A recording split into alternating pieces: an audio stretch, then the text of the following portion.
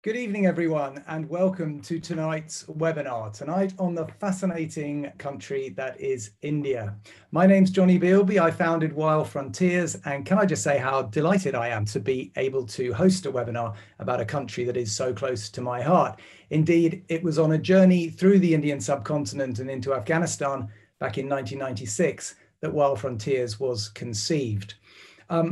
And it is obviously a fascinating place because we have so many of you online tonight. I know there are over 700 people signed up for tonight's webinar, which just shows the level of interest in this magical country. And I know we've got people from all over the world, so welcome to all of you. Good morning, good afternoon, good evening. You're most welcome, and thank you very much for joining us. So let me just tell you a little bit about how this evening is going to pan out. Firstly, I'm going to give you a little bit of background on my own story with India, and then I will talk about the two most visited regions of India, which is Rajasthan and Kerala. I'm then delighted to say that we will be joined by my great friend, the broadcaster, author and travel writer, Kate Humble, to discuss a trip that she and her husband did through Wild Frontiers into Madhya Pradesh, a slightly more offbeat route that I hope that many of you that will have been to India before will find particularly interesting. After that, our Director of Product and Operations, Mark Liederman, who many of you will know, will give us a bit of a spiel about one of his favorite parts of the country, which is a journey up to the Himalayas and Ladakh. And after that, we'll take some questions and answers. You can use the Q&A button at the bottom there just to ask your questions. One thing I should say, of course, is that India is a vast country and travel options there are endless. One can, I mean, I don't know how many times I've been, and you can go time and time again. So obviously tonight we're really only scratching the surface. And if we don't talk about a region that you would like us to talk about, then do get in touch and we'd be very happy to discuss other parts of the country with you as well. Of course, we are recording tonight's event, so we'll send out a link to the webinar tomorrow in an email, and then you can watch it again or send it to friends. And we'll also answer some of the questions if we don't get around to answering them tonight. Hopefully the webinar should take about an hour, although I do tend to waffle sometimes. So it might take a bit longer, but we will crack on through. So without further ado, let me share my screen and then we will be back where we were. Hang on just a second. It's that one, isn't it? Boom, boom, boom. And there we go. So yes, I'm Jonny Bealby, for those of you that don't know me. Back in the 90s, I had three big adventures. I drove a motorbike around Africa. I walked through parts of India, Pakistan, and Afghanistan. And I rode a horse 3,000 miles along the Silk Road from Kashgar to the Caspian Sea. This gave rise to my three travel books, Running with the Moon, about the motorcycle journey, For a Pagan Song, about the walk through India, Pakistan, and Afghanistan, and Silk Dreams, Troubled Road, about the horse riding trip through Central Asia. But India has always been really my kind of where my heart and soul lies. People always ask me, as the boss of Wild Frontiers, what's your favorite country? And I always say that's an impossible question to answer because everywhere is interesting. Everywhere has something. But how I answer it is I say the one country that I couldn't live without is India. It's kind of in my blood. My mother was born there. This is a picture of my grandfather and grandmother, my mother and my Uncle Martin. They were born there just before the end of the Raj. just before the Second World War. They lived in Bangalore before moving to Cochin, and then had a pretty hair-raising journey back during the Second World War. But the stories, this was the great adventure for my grandmother, certainly. My mum doesn't remember that much about it, but my grandmother certainly did, and she used to love telling us stories. So when we were kids, not much older than the age you can see my mum there, we used to hear these stories of India, and we used to love them. And it kind of got into me as a place that I wanted to go to. And as soon as I could, I started traveling there. First trip I did there was in 1989. Of course, sorry, I think we jumped one there. It is a vast country, as I say. It's roughly speaking 3,000 kilometers north to south and east to west. It's got a population of 1.38 billion. It's the birthplace of three of the great religions of the world, Buddhism, Sikhism, and of course, Hinduism. 26 distinct languages. And Hindi, the dialect changes every 15 kilometers as you travel east to west, or indeed west to east. Of course, with a size of a country like that, 3 million square kilometers, it's going to have some pretty varied landscapes, and it certainly does. Up in the north, you have the Himalayan region, where you have stunning places like Ladakh, which Mark will be talking about later. And then all the way down south, you have the hot, steaming kind of jungles of Kerala. In the northeast, you have the tea plantations of Assam, and in the northwest, you have the deserts of Rajasthan. And this is really the wonder of Rajasthan, that it has, of India, that it has something for every mood. You can go back there time and time and time again. And of course, the people of India are as diverse as their landscapes. These are the Naga people from right up in the far northeast, bordering Myanmar, the Rajasthanis. This is an old Kashmiri shepherd I happened upon doing a journey from Ladakh to Kashmir. So it's really a country that offers so much. And that's, as I say, we're only going to scratch the surface today, but that's why I love going back time and time again. I know what everyone wants to know. Usual, we go through it on these webinars, is the COVID situation at the moment. So we'll just quickly talk about that. There were 238,000 cases reported yesterday, which is about half where it was back in May. There's a partial lockdown in Delhi and Mumbai. Omicron is expected to peak around the end of January.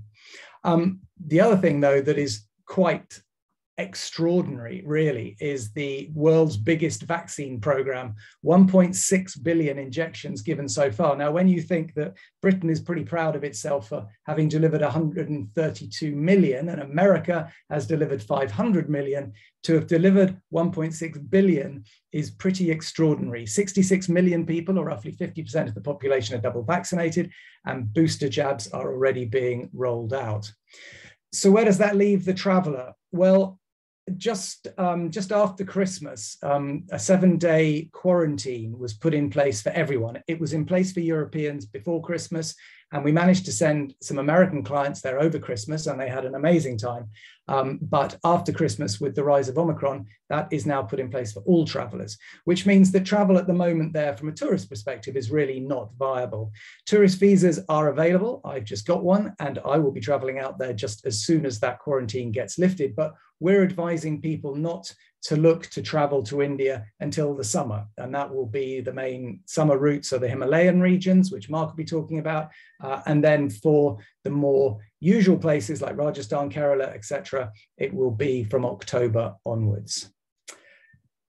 We have an office in Delhi. Pre-COVID, India was by far our biggest destination. About 25% of all our clients travel to India every year. We have our own office there, which gives us a great deal of flexibility to be able to do what we want to do and how we want to do it. So let's talk about Rajasthan, or at least beyond the Taj Mahal. The Taj Mahal is, of course, one of the outstanding monuments of the world. It's in the new 7 Wonders of the World. And it's, of course, a UNESCO World Heritage Site. I had traveled to India a lot before I went to the Taj Mahal for the first time. In fact, the first time I went, I was taking a Wild Frontiers tour group. And as a travel writer, I'd been knocking around subcontinent for a long time and had never been. When I did go, I was blown away by it. It is simply one of the most, if not the most, incredible building ever built. It was built, obviously, as a monument to love by Shah Jahan for his wife, Mumtaz Mahal. back in 1632. It took 20 years to construct at a cost of today's pricing of $1 billion US. So it wasn't cheap, but it is amazing. And it's considered the finest piece of Mughal architecture in the world. And so anybody that hasn't been to India, I think you should go to see the Taj Mahal. Now, at this stage, I'm just going to quickly do a poll. So if all of you are ready, I want to do a poll to see how many of you have been to India, how many of you have been to India more than once, twice, 3 times, so we can just gauge the kind of, our audience tonight. So I'm just going to launch this poll if I can. Whoops. Come here. Right, so there you go. Oh no, hang on, I've got to launch it. There we are. So if you could answer that, I'll give you a little bit of time, maybe 30 seconds or so. This is great. 200 of you. Ooh, they're getting there. This is really interesting, goodness. Okay, I'm going to end the poll in 5 seconds. Right, let's end that poll. Okay, share results. Let's have a look. So that's really interesting. Only 18% have never been to India. 20% have visited once, 18% have visited twice, and 44% have visited 3 times or more. So goodness, well, I suppose at Wild Frontiers, I would have maybe shouldn't be surprised by that. You're all avid travelers, I know, and India, of course, is a great destination. So that's very interesting. So let's crack on then and talk about a place that certainly some of you will have been to, which is Rajasthan. So Rajasthan is the land of kings, arguably, oops, sorry, let's just get rid of that again, beg your pardon.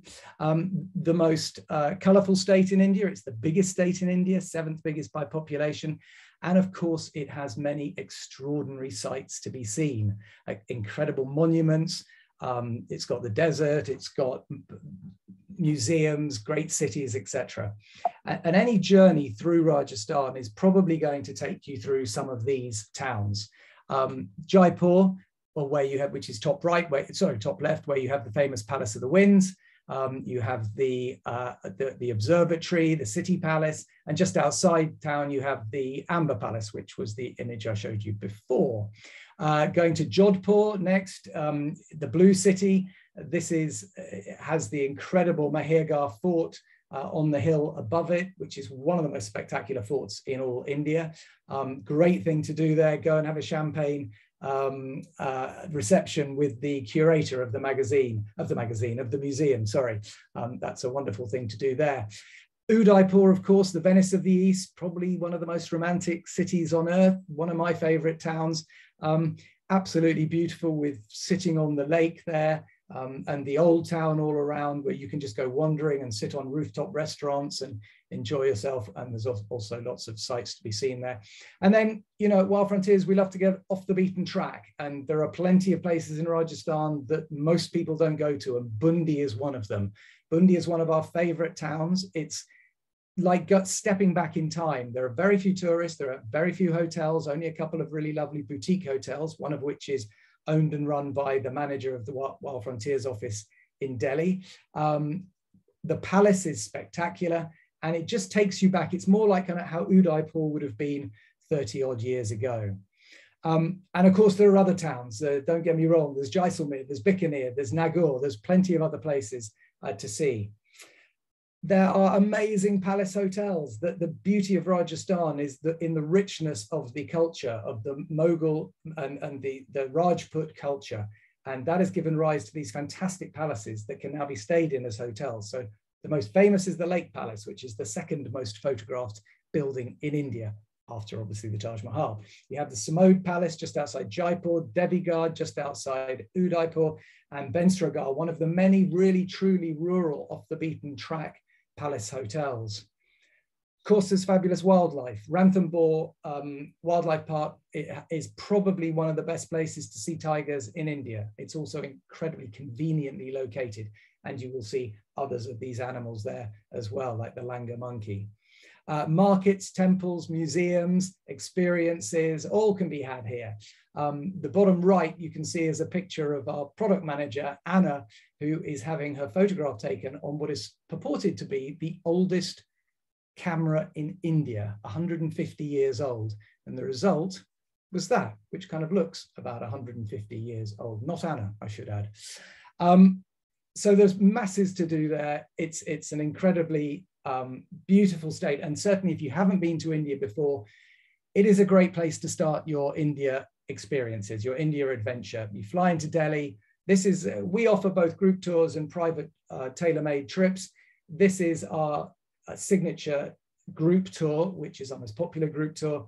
And it does pretty much everything I've just explained there. It takes you down to Agra, it goes into Ranthambore Park, it takes you off the beaten track to some of the more rural palace hotels, as well as Jaipur, Jodhpur, Udaipur, and it's a very popular trip. But if you like to do things on your own, you want to have things tailor-made, then of course we will design a trip especially for you. That leads me on to Kerala, which is the second most popular place. A third of all visitors to India travel to Rajasthan. Probably not much less than that travel to Kerala as well. The way I look at Kerala is that it's a little bit more of a holiday destination than Rajasthan. Rajasthan is a travel destination. You know, you go from place to place, you're in the hubbub, the towns are quite frenetic, you know, going to see the monuments and stuff. Of course, you can get away from that, but it's quite it's quite busy. Whereas going down south, you're heading into the much quieter, calmer, more laid back south, and there's nothing more laid back to do in the south than the backwaters. These are 900 kilometers of canals, lagoons, lakes, all fed by the rivers that flow off the Western Ghats. They run along the Malabar coast, which is on the Arabian Sea. And it's a fascinating place to just sit on one of these houseboats. There are some fabulous ones. The Lotus boat you can see here, top left, where you can really have quite a luxurious experience. They have bicycles on board, so you can get off and go and bicycle through villages and things like that. And you can see life. Life takes place on these backwaters. And you can just enjoy quite a nice, relaxing time. Of course, you can relax even more on some of the beaches. You have the Kovalam beach, you have Varkala, and my own personal favorite, which is further up north, which is called Nileshwar. These are great places to chill out, but I would just put a little bit of a caution in here.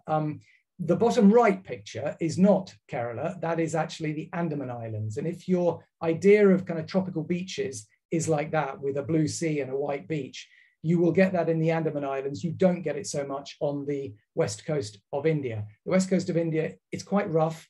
The walking along the beaches is fabulous. It's absolutely beautiful, but the sea is quite rough and churning and got quite a heavy undercurrent. So you need to be careful. So if it's kind of a real fly and flop beach holiday you want, then possibly the Maldives or the Andaman Islands might be better. But as a part of a bigger journey around Kerala, the beaches are fantastic.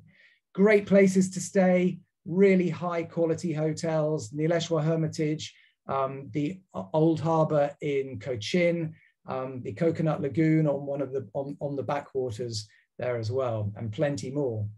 And the cultural highlights. You could take a train up to Ooty to go and see or Munnar to see the tea plantations. You can see in Cochin, there's fabulous heritage walks to do, the old Chinese fishing nets, and the Kathakali dancing, which is a very famous part of the Keralan culture. Wildlife again, some fabulous national parks, the Periyar National Park, and if you just step a little bit across the border into Karnataka, you get the Nagahole National Park. Plenty of beautiful animals and birds. I became a bit of a twitcher. I wrote one of my books sitting on a beach hut in Goa, and the bird life was extraordinary. And somebody lent me a pair of binoculars, and I became quite an avid Indian twitcher. They're just beautiful, beautiful tropical birds. And of course, there's wellness. You can indulge yourself in all of that. And after the time we've been having with COVID, why not enjoy some yoga or some spa treatments? And the cuisine of India generally is, well, I'm sure you all know what the cuisine is like. The south is generally a little bit more spicy, is more vegetarian based, but they do have fantastic seafood down there as well. You can see the thalis, idlis, dosas, all that sort of thing, and the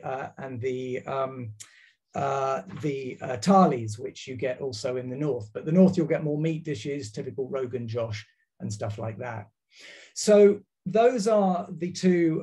This is the most popular Keralan trip we do. It's called Inside Kerala and Karnataka. You fly into Bangalore, travel down through Karnataka, which takes in Mysore, which is a wonderful town as well, before traveling down the Malabar coast, doing some time on the backwaters, Cochin, and up into the hills as well. So those are the two areas that 18% of you, those of you that haven't been, or indeed the other 18% that have been once, might be interested to go and discover. However, for those of you that have been a few times, I think you're going to be more interested in what we're going to talk about now, which is joining my good friend, Kate Humble. Good evening, Kate. Thank you so much for joining us. Hello, I'm sorry I utterly failed. I was going to have a lovely Indian background like you have, but technology failed me. So I'm sorry, you've just got my slightly scrappy notice board. Kate, it's important we got you, not your background. Now, Kate, first of all, thank you so much for joining us. I know you're a busy person at the moment, so we're much appreciated. I thought what I'd do is to start off is just by asking you, when did you first go to India? Why and where? And what did you love about the country? Well, I had a slightly sort of bizarre first trip to India. It was a working trip. I had, so my background for anyone who doesn't know is that I am a broadcaster. I'm on TV, but I'm also a travel journalist, and I got my first job at the BBC because of being a travel journalist, and I worked on the holiday programme, and it was on the holiday programme that I was actually asked to present films. And so I'd never presented before. I'd worked, behind the scenes in telly, but I was given this sort of astonishing opportunity, really, to be a presenter. And I think possibly only because of my surname, I was given a kind of a little slot of my own on the programme called Humble Holidays, and they were all holidays under 100 quid, which was obviously why I never spoke to you then, Jonny, because it's not your speciality. But there was, at the time, there was this sort of, it was a bit of a fashion, really, for doing kind of charity challenges, in kind of fun and exotic places. And so we did a story about that, and the challenge that I did was to cycle across the Himalayas for charity. I know. From where to where? I don't think I'd been on a bike for 30 years or something. So we flew into Delhi and then went up to Simla. And this would have been sort of mid-90s probably. Yeah. And there was probably 200 of us in slightly ill thought through lycra, puffing our way up these terrifying slopes, with these amazing. And the thing I remember, partly because it was terrifying and partly because they were just sort of just wonderfully, to me, they just encapsulated the energy and the colour and the madness of the country, with the buses that would come screaming round these, terrifying bends with all their kind of lights and kind of pom-poms and decorations and people hanging out of windows and off the roof. And I was just, I don't know, there was something about, it was that kind of energy, and that it's almost, there's a joy when you see a bunch of kids kind of playing. They have a kind of unself-conscious joy and energy about them, and that to me is what encapsulates everything about India. It still has that sort of childlike enthusiasm for everything. It's kind of embedded in the fabric of the country. And so that first trip kind of bewitched me, even though I came back with the sorest bottom I have ever had and burning thighs. Yeah, God. Well, I mean, so yeah, I can imagine that. I mean, also you're kind of probably cycling at some quite high altitudes. So yeah. You know, no, the whole thing was probably a very bad idea, and I think I managed to, you know, raise about, I don't know, 120 quid or something. Well, back in 1995. Yeah. So Kate, we've known each other quite a long time, and you came to me and said, Ludo and I, Ludo being your husband, obviously, Ludo and I want to go on holiday to India. I've been to India a couple of times as a journalist and a TV presenter, etc. But I want to go on a holiday. Now, I'm kind of thinking, okay, that's great, lovely, Kate. I can't wait to kind of help you put this together. There's another part of me that's going, I know Kate is probably the best travel person I've ever met in my life, and she wants me to put together a really special trip off the beaten track for her and Ludo. So there was a degree of kind of, I wouldn't say panic, but there was a degree of kind of, okay, we kind of got to get this right. Do you want to explain what your brief was to me? Yeah, I mean, yes, I mean, you're making me sound very diva-ish. Yes, I mean, my brief was that, you know, I'd been to various parts of India for work. I'd probably been 5 or 6 times. But again, you know, anyone out there who's been anywhere for work, even though it feels like everyone's really jealous that you're going off, actually, you know, it is work. And yes, you might see things, but you never get that feeling of proper immersion that you do when you're, you know, you're having a holiday. Ludo had only been to Mumbai, and again, that was for work as well. So, and he was particularly, he felt he'd really missed out by not having any time in India at all. And so my brief to you was, is there a region or a place in India where we can feel like we're getting a really authentic sense of the country? We don't really want to see lots of other foreigners. We want to, you know, we want to be in Indian India. And, you know, as you said in your introduction, it is a country with an embarrassment of riches. And I feel this, actually, I feel this about almost every country. You know, the problem is that countries almost suffer from having their jewels, having their Taj Mahals and the equivalent, and they become these sort of honeypots that everybody goes to. And actually that means that, you know, the burden often falls on very small areas of a country, but equally the benefits only go to small areas. And it's something as a travel journalist, as an environmentalist, as someone who feels very strongly that I want travel to be a positive thing for the places that I go, is something that I always want to try and avoid, which was why I said to you, you know, guide us, take us somewhere where people don't go. But I am still, you know, and this was the diva-ish bit, I want somewhere where no one goes, but I still want it to be magnificent. You know, I still want really great photos. I want great food. I want wildlife. I want architecture. I want, you know, history. I want it all, Jonny. And nobody there. And a little bit of luxury thrown in as well. And a little bit, yeah, just every now and then I quite like a shower. Very good. So I said to Kate, I know exactly where you should go. Now, what I'm going to do is I'm going to share my screen again, because I've kind of got your photos. So let me put those up, and then we're down the side here and we can kind of chat through them. Yeah. So let's talk about how you started the journey.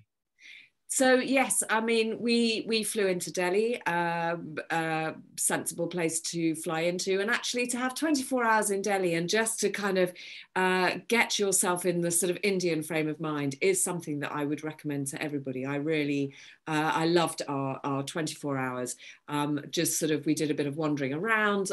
We ate fabulous food, and then we packed up and got onto this train. And it was all, you know, you hear stories. I remember, you know, when everyone was doing their kind of gap years in India, and these stories of the madness at train stations and having to get tickets. And that's the joy of of doing things in a slightly more grown up way now, is that it was all beautifully organized. We had our tickets. There was no mad scramble. We didn't have to throw our rucksacks into the window and jump onto a moving train. We just, you know, in a very civilized way, got onto a train with our tickets to head to the city of Gwalior. What I loved about this train journey was that there were quite a lot of other tourists on the train. But this is the train that also stops at the Taj Mahal, and the entire train emptied, and Ludo and I continued to sit there feeling slightly smug and adventurous as the train then pulled away from the Taj Mahal and carried on for another hour or so to Gwalior, where we were the only foreigners to alight onto the platform. And I mean, I can't really understand why it hasn't become, you know, overrun, because it's magnificent. Yeah, I mean, it's really interesting. That train is called the Shatabdi Express, and I suspect lots of our viewers who have been to India before will have been on that train.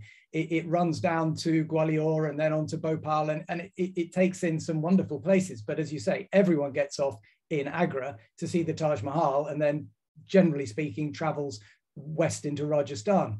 So traveling down here, you're right, you're immediately kind of off the beaten track. And what splendor awaits you. I mean, the Gwalior Fort is quite definitely one of the most spectacular, if not the most spectacular fort in India. It's absolutely. Yeah.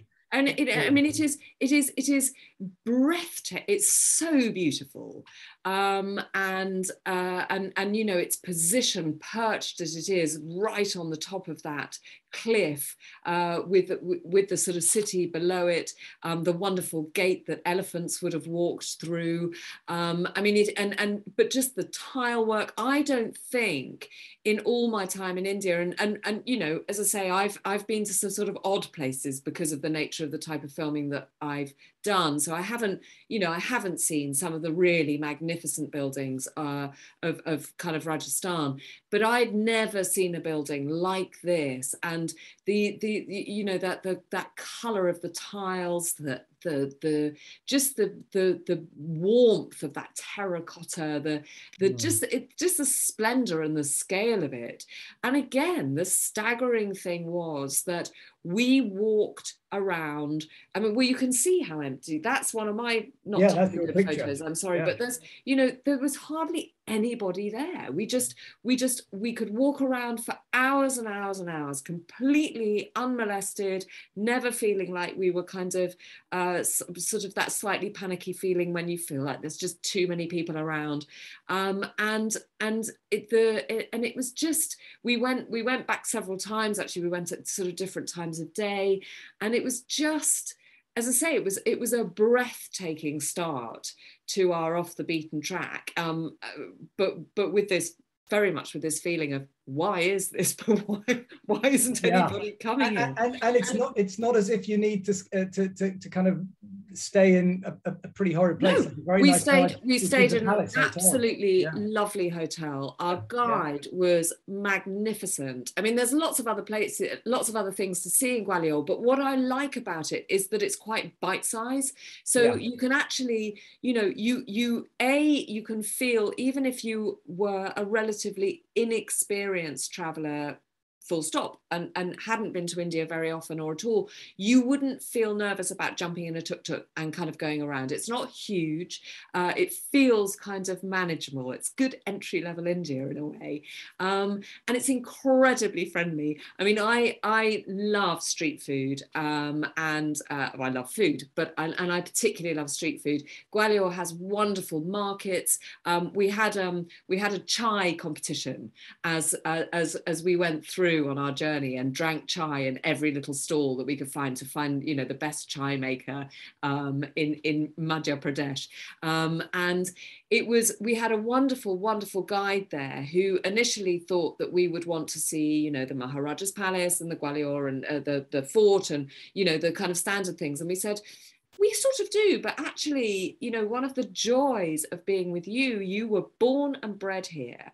What was it like growing up? We want to see the places. And he took us to the sweet shop where his grandparents used to take him when he'd done well in his exams. And it was like something out of the Middle Ages, with people still making this amazing kind of sesame seed paste, pounding sesame seeds on rocks in this tiny little shop sort of at the back of the fort. It had this sort of wonderful atmosphere, and for the first time I think ever that I've been to India, I felt obviously not like a local, but I felt more kind of embedded in the city and how it worked. You know, I could go and buy local food, I could go and just sort of walk around the streets and feel very comfortable and constantly entranced.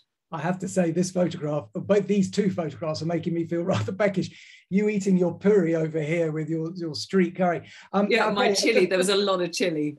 Just to give you a little bit of a plug here, Kate, you shouldn't be doing this. For our viewers, has spent all day today signing 3,000 copies of her new cookbook. So, I mean, Kate, I just threw it in there. I mean, I'm not expecting there to be too many Indian recipes in your new cookbook, but you're obviously a big foodie, and I'm lucky enough to have sat at your kitchen table and eaten your food, so I can say what a good cook you are. But any Indian influence in there at all? That's a little bit of Indian influence in there, quite a lot of chili. I mean, you can see, take the book away, people don't need to see that. But in the photo behind, I am waving a green chili. There's quite a lot of green chili appears in my cookbook. But yeah, it was the food was definitely a great feature for me when we were there. And I think the great surprise was really where you sent us next, which was Bhopal. Let's jump on to Bhopal. There we are.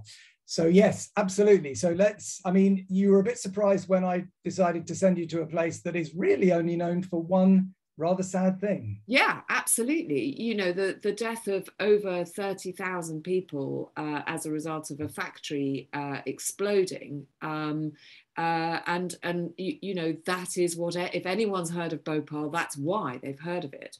And of course, it's a tragedy that affected pretty much everybody who lives in that city. Not a single person was left unscathed. They lost members of families or relations or friends.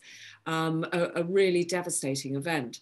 However, without wanting to sound insensitive, that is not a reason not to go. Perhaps it's a really good reason to go, because what I experienced was a city with a really strong sense of identity, perhaps a sense of community as a result of what had happened there. And so it had this really, as I say, this very strong sense of what it was. It was very proud of itself.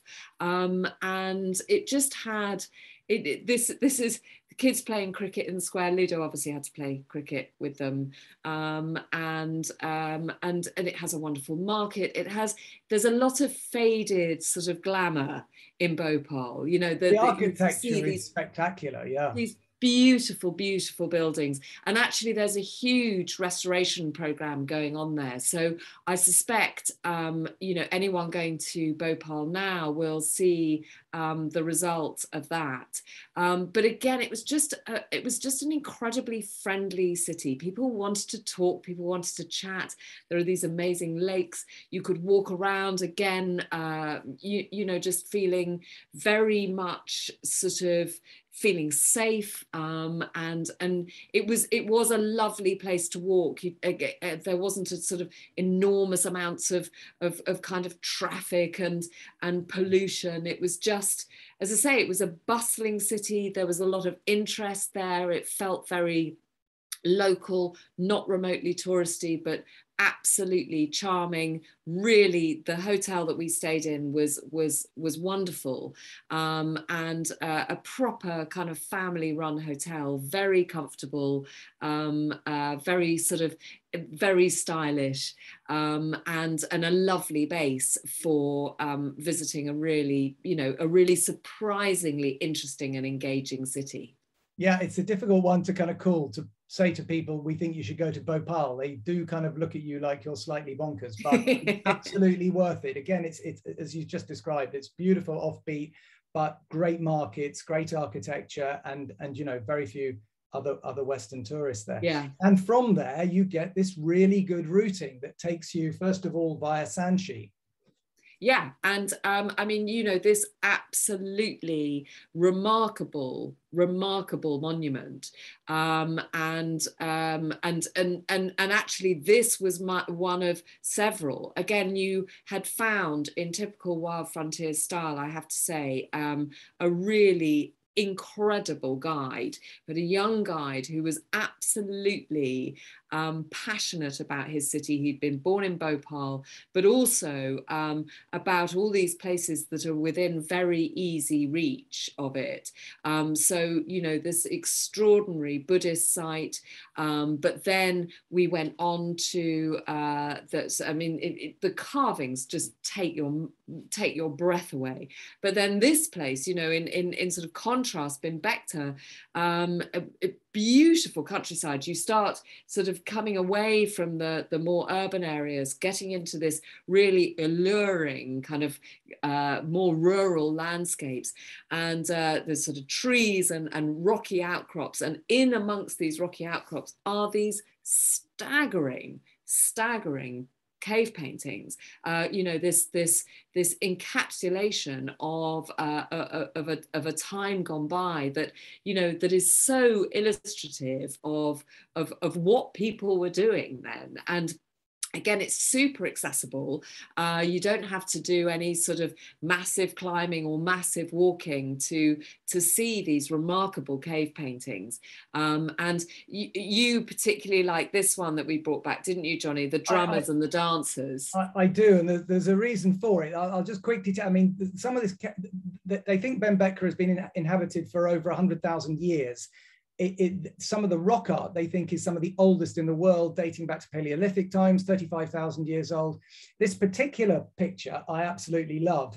It's from somewhere between Neolithic and Paleolithic, so they think that's around about 8,000 years old. What I love about it is that it is exactly the same routine here. You can see the drummer at the top beating the drum and the people dancing. And where I take people up into the far reaches of the Hindu Kush to visit the Kalash tribes, if my computer moves on the screen, you will, oops, hang on a minute, there you go.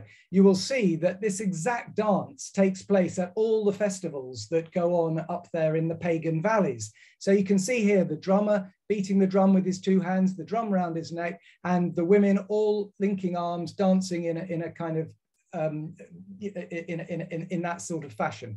So you've got a picture here from 7, 8, 9,000 years old, scraped onto a wall, and people still doing it, 10,000 years later. It's quite remarkable. It's a place that's easily kind of missed, I suppose, but on the trip Kate's talking about, so far we've already gone past 3 UNESCO World Heritage Sites, and that's not including the Taj Mahal. So, there are amazing things coming out through this off the beaten track part of India.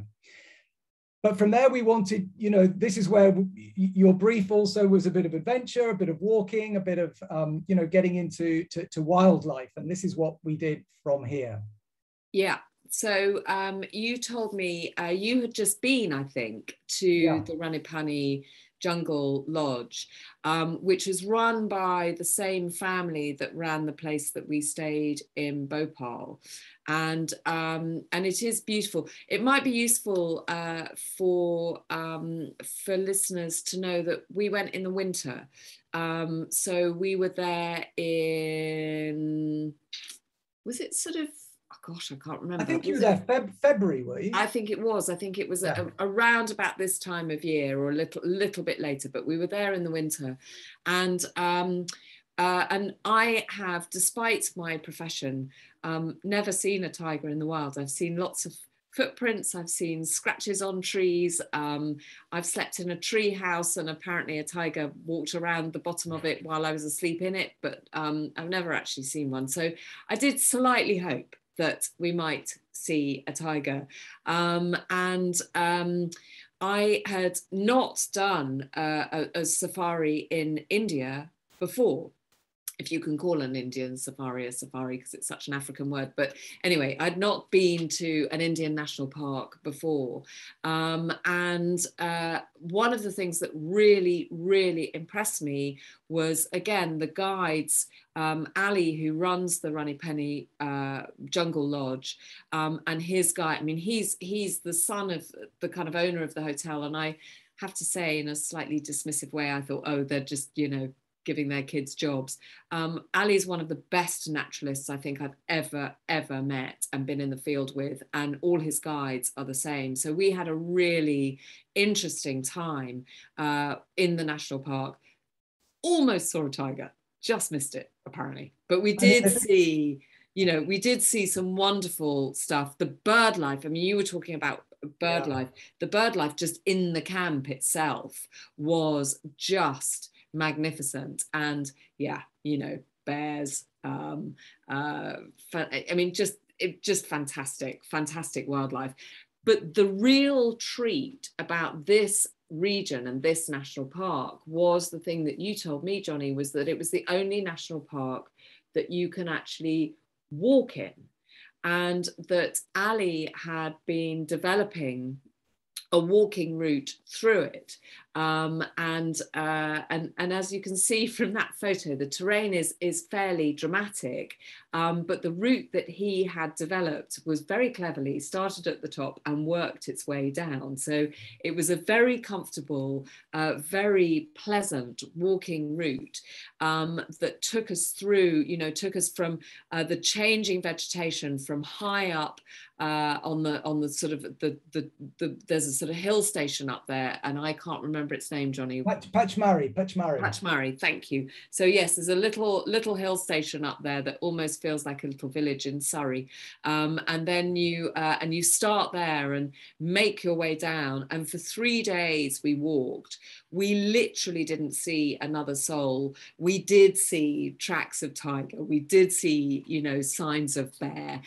We saw magnificent birds. We saw beautiful butterflies. It was just a really wonderful way of experiencing this landscape. I mean, I'm a great proponent of doing everything on foot, and this was a real treat. And of course, the greatest treat of all was that you would walk all day, and that sounds like hard work. It absolutely wasn't. This was very slow walking. There was plenty of time to just sit and look and admire wildlife, to just stand and smell the air and talk about the vegetation and how things changed and what lived where. There was, this wasn't a march at all. This was a very gentle walk, swimming in the rivers. It was absolutely wonderful. And then at the end of the day, the end of our first day, we came down to the river, and we had to walk across the river to find a fully stocked bar and the most luxurious of tents. It just felt like only in India would this happen, that we would have this just beautiful walk and feeling so remote and not seeing a soul, and then turn up and somebody's saying, "Madam, can I get you a gin and tonic?" And you're like, oh, you were our guinea pigs here, Kate. Unfortunately, when I was last in Satpura with Ali, they hadn't got this particular operation organized, but I knew as soon as they did that it was, those guys do things really well. Oh my goodness. And you went and guinea pigged it for us. Well, I have to say I've never been a happier guinea pig, and as you can see, it was quite cold at night, and it was beautiful walking temperature during the day, but at night it was quite cold, and we would sit with a wonderful fire. We had 3-course dinner, and then we would melt away to our tents where hot water bottles were waiting in the beds. I mean, it was just utterly splendid luxury, completely glorious. And what campsites. And we moved, what was really special was moving every day. So we would have our breakfast and wander off, you know, with binoculars clamped to the front of our faces to see yet more fabulous wildlife. And all this lot would be packed up, melted away. There would be no sign that we had been there at all. And then at the end of the next day, in yet another incredibly beautiful location, the bar would be set, the fire would be lit, and dinner would be served. Kate, fantastic. Just kind of closing off, what are your kind of final thoughts of the trip? And I suppose, I mean, I'm kind of assuming it delivered on the brief. Any kind of final thoughts? I mean, what it did, yes, it totally delivered on the brief. I think actually it exceeded our expectations, because not wanting to do you any sort of disservice, but you slightly think that if you book a trip through a travel company, it's never really going to be off the beaten track. And as you know, Jonny, I've always been a sort of an independent traveller. You know, I never book holidays through tour operators, and this was actually, I think, probably the first time I ever had. And what it showed me was that actually, you know, working with somebody, you know, with people and your people on the ground who really know a country, means that you actually do get to see things that as an independent traveller we wouldn't have found and we wouldn't have seen, particularly in a country as vast as India. But it also proved that even though, you know, it has been bewitching foreign visitors for centuries, there are still many places, many possibilities for anybody to go back. I mean, you know, your poll said that many of the people watching this have been more than 3 times. You could go every year for your whole lifetime and still be off the beaten track and still see something that you've never seen before. You so could. I mean, your point about how the honey trap of certain routes and certain places, it is so true of Rajasthan, particularly when you do the routings. I mean, and for good reason. There are some fantastic things to be seen, but literally go 5 kilometers off that and you'll find something, you know, I don't say equally magnificent, but something magnificent that nobody goes to. So it's a country that is there for a lifetime of exploration. And I think, you know, I suppose what I would say is be brave. Let you and your team's imaginations run wild, because as I say, that I saw parts of India that I would never have found on my own and never would have gone to. Kate, thank you so much. I hope you're going to stay with us so we get some questions at the end. Absolutely. Here comes Mark now. Mark will say, "Don't forget about me," which we kind of almost have again. But Mark, please take your time. We're all ears to hear about Ladakh in the north. Thank you very much. I knew I should never have gone after Jonny and Kate, but there you go. Anyway, hello everyone. I won't rush, but I will. I've got a fairly brief thing just to talk you through one of my favorite parts of India. And it starts at the Taj Mahal, because yes, 20 years ago was when I first went to India, just over 20 years ago. And the Taj Mahal was pretty much where I started. I went around Rajasthan. I did see tigers, Kate, and it is phenomenal. But I've been to India several times, and I think it was on my 3rd or 4th trip that I did a trip which went pretty much due north of Delhi. And it went right over 4 Himalayan mountain passes to the Buddhist town of Leh, which sits at 3,500 meters high up on the Tibetan plateau. And it really is considered one of the world's most incredible journeys. And it's one that we take on our Journey to Ladakh group tour. And as you can see, Kate said that she went in February, and the main season for going to Rajasthan and really most of India is kind of October to March time. But in the summer, that's when you can access the higher areas. You've got the, Rest of India is in 40-degree monsoon heat. You've got Shimla and Dharamsala and Manali, which are cool hill stations. And beyond that, you've got the rain shadow of the high Himalaya. So this is really the region. And this is really where we think will open up first for India tourism this year. So just to talk you through that routing, it does start, as many trips do, in Delhi. And I think Delhi is a really underrated city. It's got this eclectic mix of old and new. And if you're not in love with Delhi, then I would definitely recommend you to read William Dalrymple's City of Jinns. It's a few years old, but it is fantastic, and it will give you a love of the city, which may not immediately be apparent. But from Delhi, we take a train to Kalka, and from there we change to what they call a toy train, the Himalayan Queen, which takes you up from the plains up to the hill station of Shimla. Now, this railway has got 800 bridges, over 100 tunnels, and it was built by the British in between 1898 and 1903.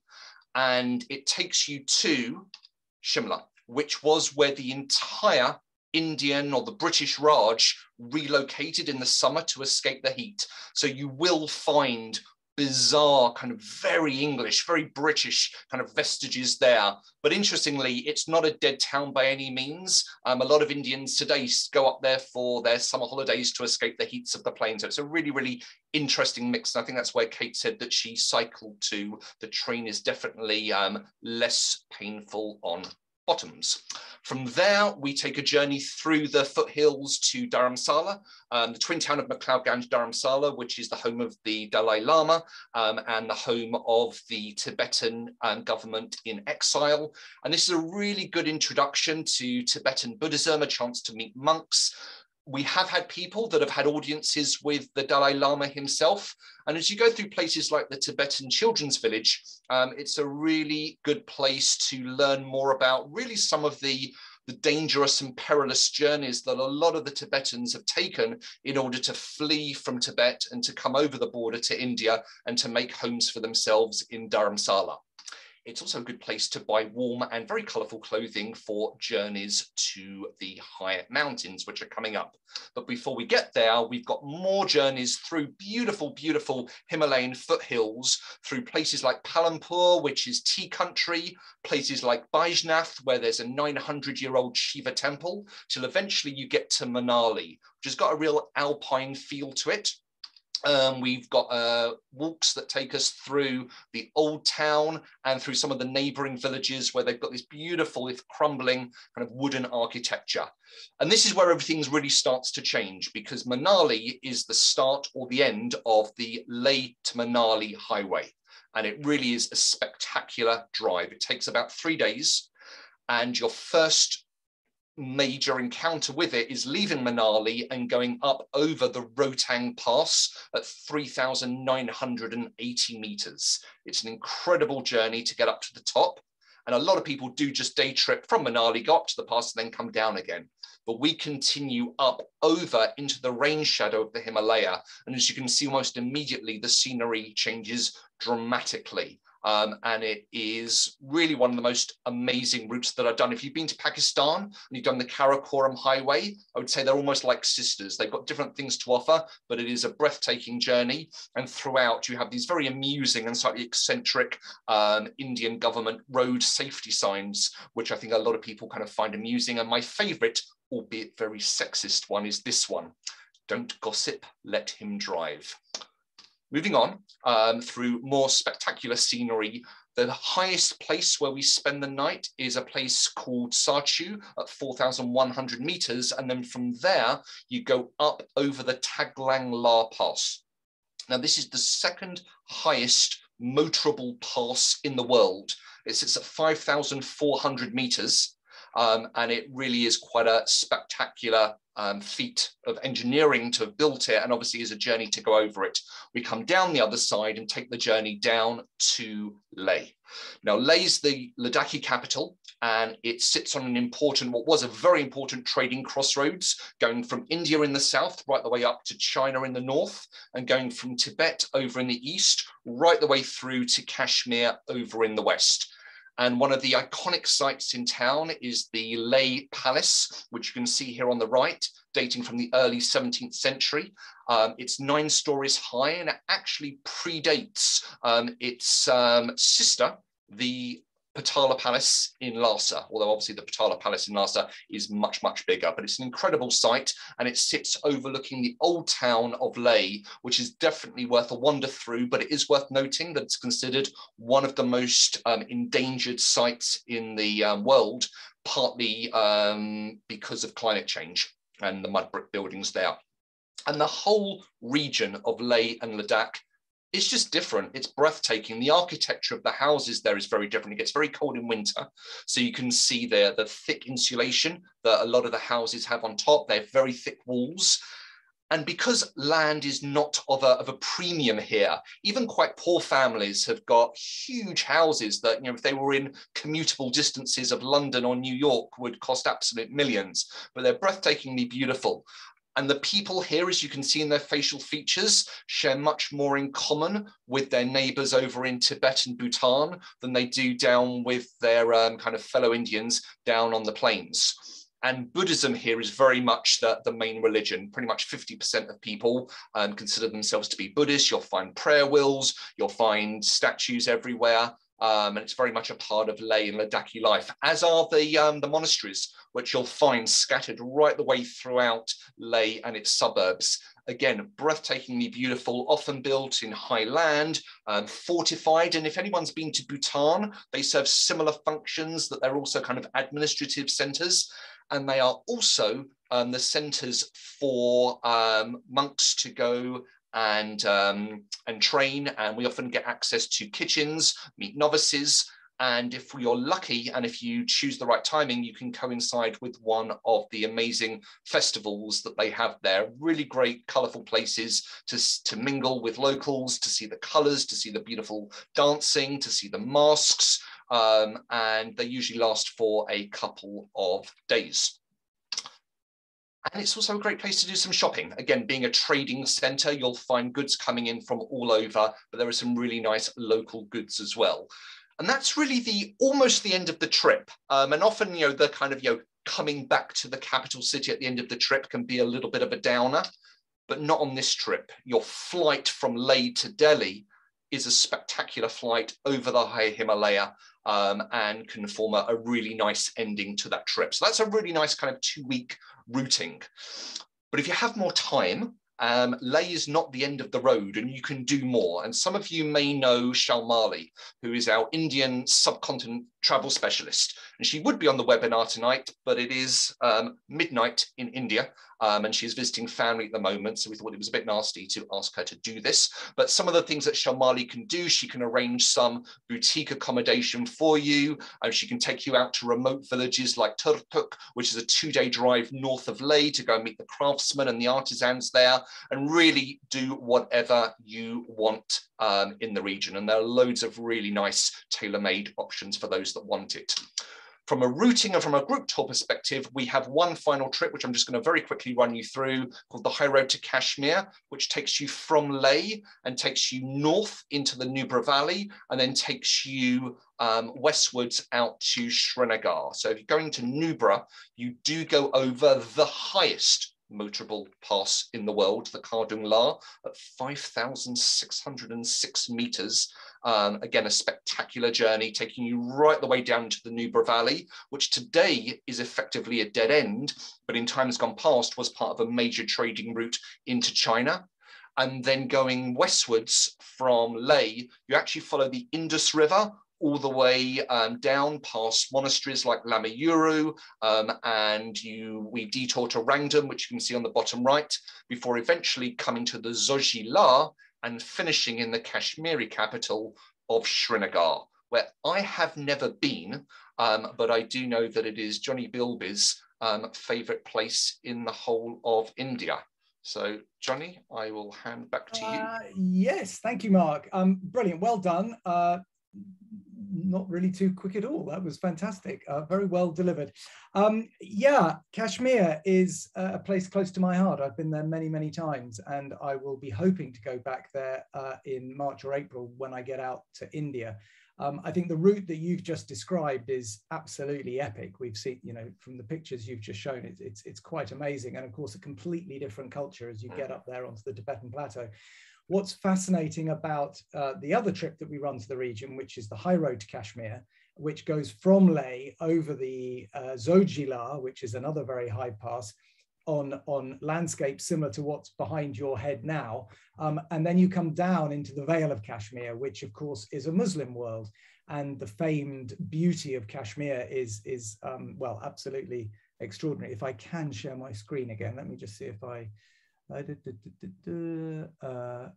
yeah, no, I haven't actually got that picture, but and I need to do the slideshow from the side.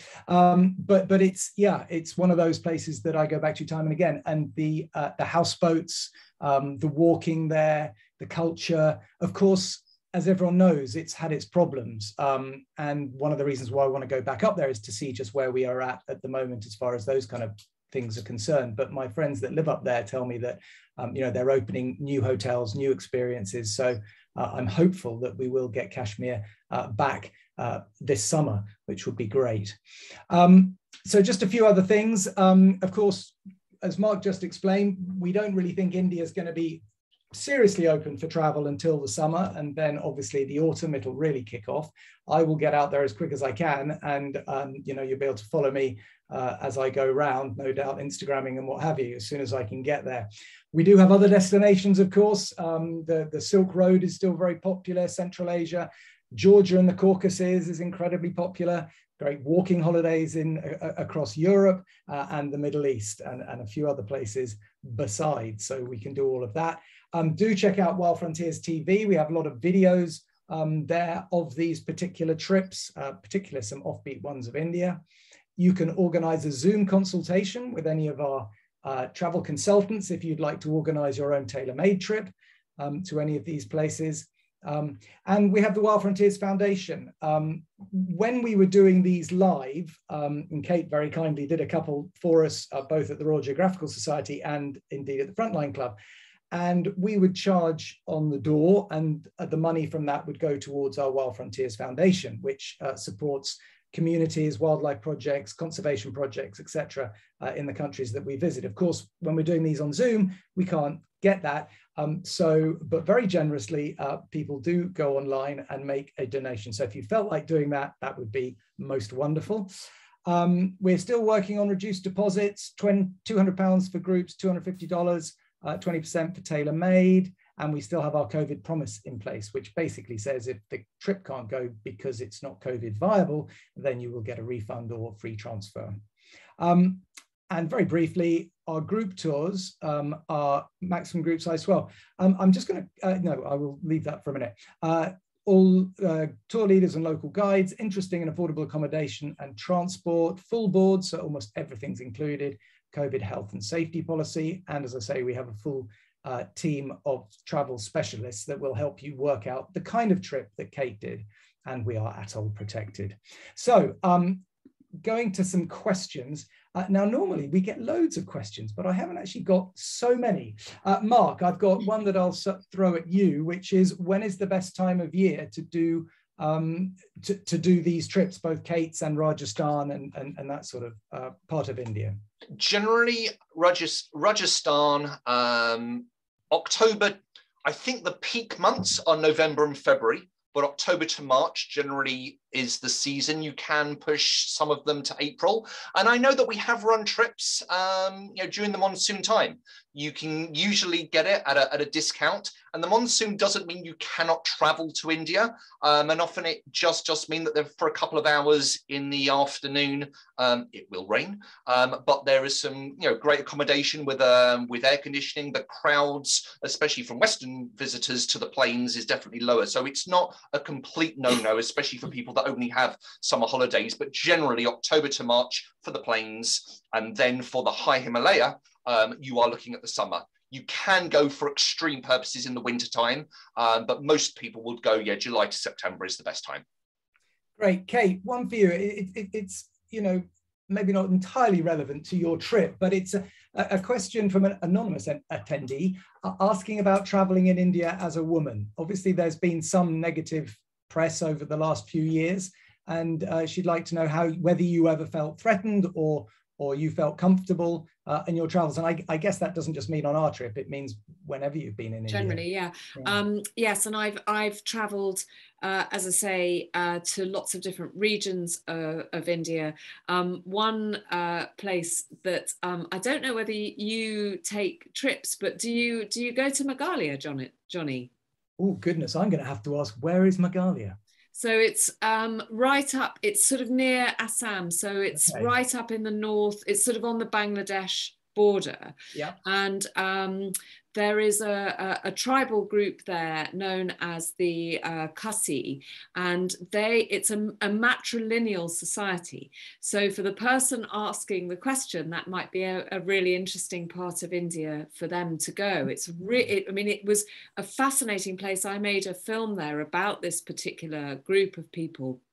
It's a beautiful region. I've got to my slightly work-fogged brain. I've got to remember the name of the main city, which will come to me. It's very hilly, beautiful walking. It's the place that has those incredible bridges that have been. Oh yeah, the Meghalaya rope bridges. Exactly. Yeah. Exactly. Yeah.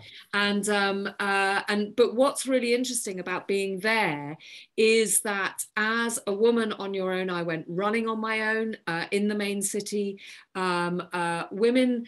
It's not Hindu, so again, it has a very different feel about it, and it definitely feels very kind of relaxed and an easy place to be a woman on your own. Other places in India, I draw attention. I'm tall, I've got blonde hair. You're going to get attention, but I've never felt it to be threatening or uncomfortable. But that may be either because I've got a thick skin or that I've done a lot of traveling. I'm used to people kind of thinking I'm odd.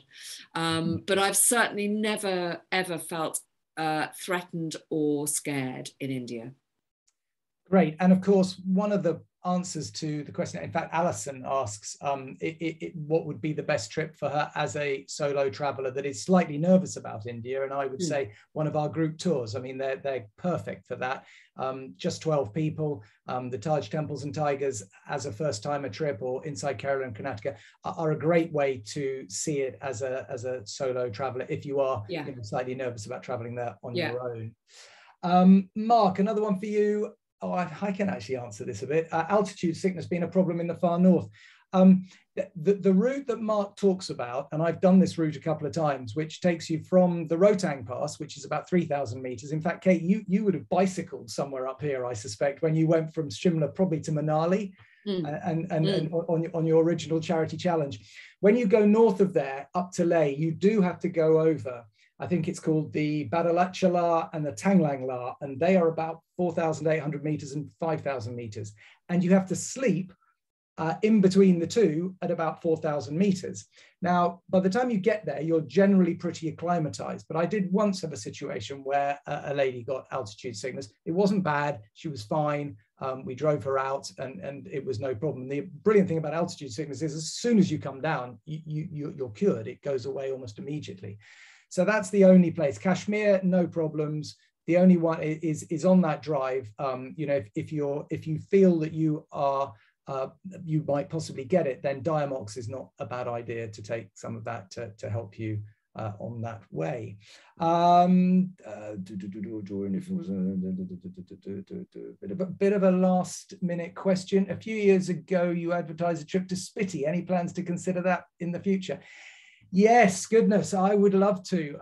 We kind of consolidated a bit, and there are a few trips that we would love to get back on, and I think we will in the future. I think Spiti. Have you been up Spiti, Kate? No, never. That's a kind of you hang off the journey that Mark's just talked about. You hang a right about halfway up and head off there. Shamali loves it, and I know if you're tailor-made, absolutely, she would literally fall over herself to try and arrange that from a group tour. Yeah, we'll just wait until basically the world picks up again, and then we'll offer again. Kate, one for you here. Have you been back to the pepper plantation since you did the Spice Trail show? Oh no, I haven't, sadly. But what an incredible experience that was. And again, I mean, that's something we should talk about, maybe, Jonny, is doing kind of a spice route in India, and perhaps doing a two-centre, doing in India and Sri Lanka, because we did some really, there's, you know, again, some fascinating stories. The pepper plantation, the pepper story was actually rather a tragic one. Cinnamon that we did in Sri Lanka. So there's, that's maybe, thank you, whoever asked that question, for yes, sparking a potential idea there. It was, as I say, it was a really, really interesting series to do, and I loved that, that particular bit of it. Last question for you, Mark. Is there any opportunity for some trekking / walking on the Leh trip, or is it more driving and sightseeing? There is, we spend 2 nights in Shimla, 2 nights in Dharamsala, and 2 nights in Manali.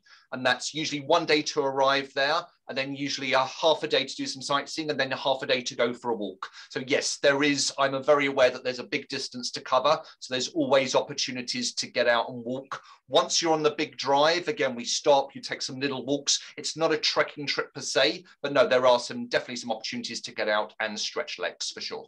And I guess if you wanted to, and you like that idea of the journey, putting on an extension of well, whatever kind of trek you want up in Leh would be relatively definitely simple. And there's some really nice treks that you can do up there. Shakti, which is a very lovely product, which again I know Shalmali adores.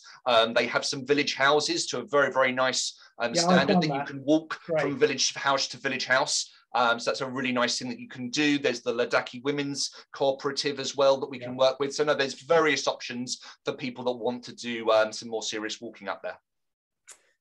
Great. Well, look, that's really it. Thank you so much for putting in your questions. Kate, can I just say once again, thank you so much for your support and help, and your wonderful presentation there about the trip through Madhya Pradesh. Well, thank you for the trip. It's a pleasure. And Mark, as always, thank you for your presentation. I think that's it. So we'll just wrap up. And by the way, the next presentation is on the 9th of February. It's going to be at 1 o'clock in the afternoon, because Mark Steadman, who is talking about Laos, is coming to us live from Laos, and we don't want him to be doing that at midnight. So we're doing a presentation on Cambodia and Laos, and that will be on the 9th of February at 1 o'clock. So thanks again, Kate. Cheers, Mark. And thank you all of you for watching. Fantastic. Thank you. Good night. Bye.